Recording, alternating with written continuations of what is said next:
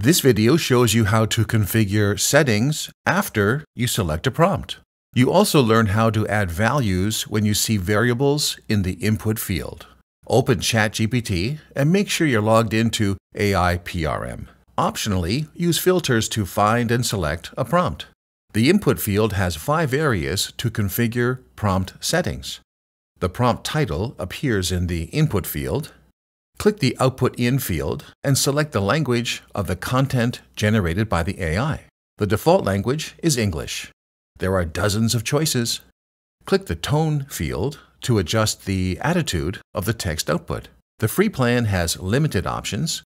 Users on a paid plan can access more than 15 tone options, like emotional, humorous, and more. Click the Writing Style field to customize text organization. The free plan has 2 options. Users with a paid plan have more options, including academic, journalistic, and creative. If you enabled My Profile Info, the AI weaves your personal background information into the text output. The custom profile is a great feature to personalize blog posts and social media content, for instance, when you want to highlight your experience or credentials. Enter your AI prompt here. Sometimes the prompt is a word, a target audience, passage, or a title. Other times, it could be a URL.